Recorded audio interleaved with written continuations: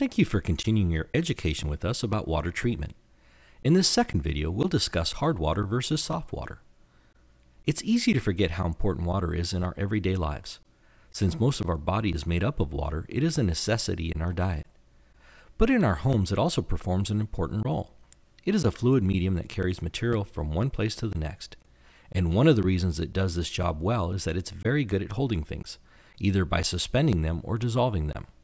So if water is so good at suspending and dissolving things, why are the dishes you thought were washed covered with spots? Why does the water in your shower leave a film on everything it touches? Why has the water that you thought was clean clogged up your pipes or damaged an appliance?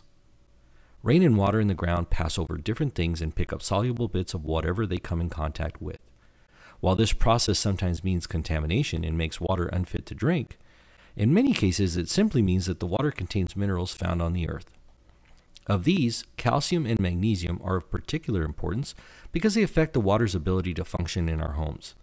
These minerals make our water hard. Hard water is water that contains high dissolved minerals, specifically calcium and magnesium. Hard water is not a health risk, but instead a nuisance because of the buildup on fixtures and the lack of soap lathering. Instead of soap dissolving completely, soap combines with the minerals to form a coagulated soap curd. The soap curd in laundry can work its way into your clothes when being washed and helps to keep dirt trapped in the fibers, often stiffening the fabric and reducing its life expectancy or graying whites. It has the same effect on your skin and hair, leaving them lifeless. Another reason to be concerned about hard water is its effect on your plumbing system. Calcium and magnesium deposits can build up in your pipes, reducing water flow. In water heaters, these minerals generate a scale buildup that reduces the efficiency and life of the water heater. So what is the solution if you have hard water problems? The solution for many years has been a water softener first introduced in 1903. This was the first time water treatment moved from a prevention of waterborne diseases to the creation of softer, less mineralized water. The theory of ion exchange, which removed a less desirable mineral for a salt ion, would greatly impact the water treatment industry in years to come and is still a popular water treatment method. So how does a softener work? The typical water softener is a mechanical device that's plumbed into your home's water supply system. All water softeners use the same operating principle. They trade minerals for something else, in most cases sodium. The process is called ion exchange. The heart of a water softener is its mineral tank. The mineral tank is filled with small polystyrene beads, also known as resin or zeolite. The beads carry a negative charge. Calcium and magnesium in water both carry positive charges. Because of the positive charge, these minerals will lightly cling to the beads as the hard water passes through the mineral tank. Sodium ions, which have a lower positive charge than that of calcium and magnesium, are flushed through as a very strong brine solution.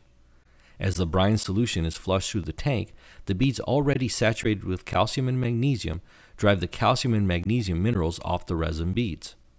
Water softeners have a separate brine tank that uses common salt to create this brine solution.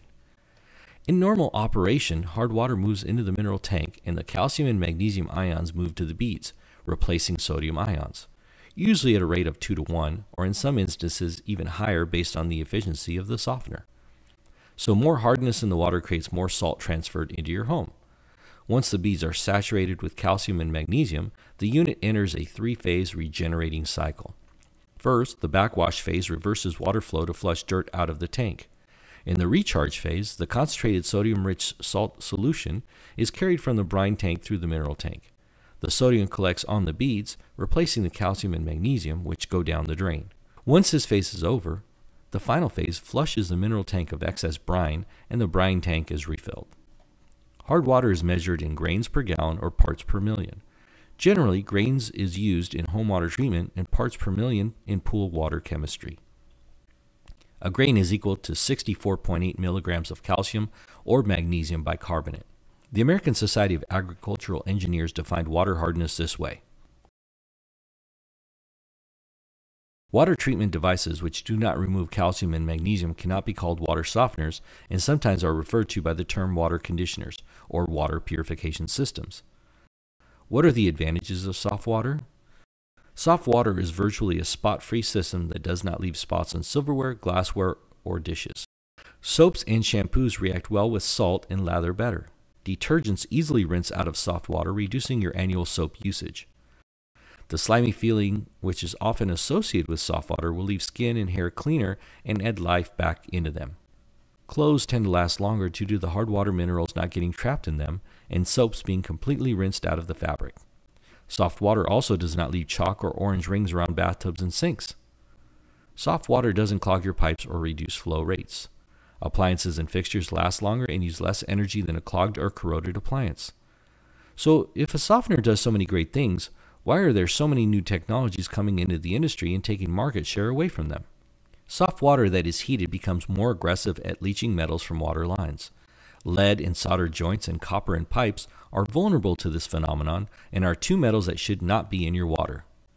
Hot or warm softened water from the tap should never be used for cooking or drinking water, as it could be higher in heavy metals and undesirable salt.